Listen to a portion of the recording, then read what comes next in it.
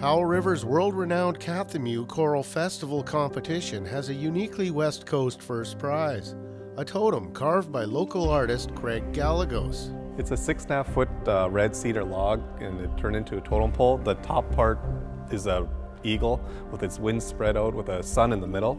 And that's the eagle kind of represents it's a powerful creature, and so it kind of represents power and freedom with its wings spread out and stuff like that. So, and the bottom half is a beaver, and the beaver, I thought, and it's holding a stick with its incisor teeth, and this is the tail, the cross-hatching tail, and I just thought a beaver because it's the national symbol of Canada as well, so kind of a dual meaning to it. So that was kind of my thought on that. And then it has copper in the eyes of the both figures, and basically copper is a symbol of wealth in the First Nations community, so that's why I put those on there. You just try to think of what the people in the past used to do and stuff like that. So just trying to basically trying to bring the past back into the future and revive our culture, because within slamming, our culture was it was dying, so to say, a little bit. So basically trying to revive the culture of the First Nations people in slamming, and by doing stuff like this and having it exposed and stuff like that,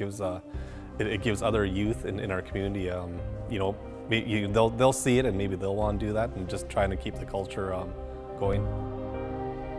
Kathaumixw has been a success story to the nth degree in our community, and it started out as one of 4 or 5 world-class adjudicated choral events, and you know, in our community we're proud of our Coast Salish culture and our neighbors and neighboring government and friends and partners.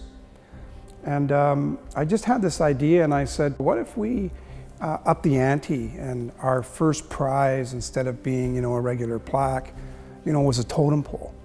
It would really be something worth competing for, especially given our reputation in the game. This just brings it up, and whoever wins will deliver it to them. A very special procession will be traveling to Europe to present the totem to the winning youth choir at the St. Stanislav Music Academy in Slovenia.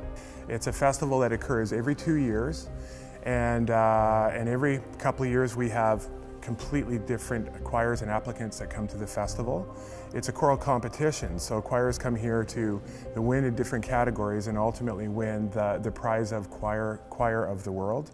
This totem pole is a symbol of our festival, and it fits the mandate of our festival so well, because the First Nations portion or part of our festival is so incredibly important. And I think it's an important reason why choirs come from different parts of the world to Powell River to take in Kathaumixw, is because they want to see firsthand that cultural side of Canada and of the west coast of Canada. I'm proud as mayor of Kathaumixw and that whole experience it gives our community. You know, people have met here, fell in love here, moved here. You know, it serves us in so many ways. As I always say, the hills are alive in Powell River, and it's all about the music. For more information, visit www.kathaumixw.org. From Powell River, I'm John McKenzie.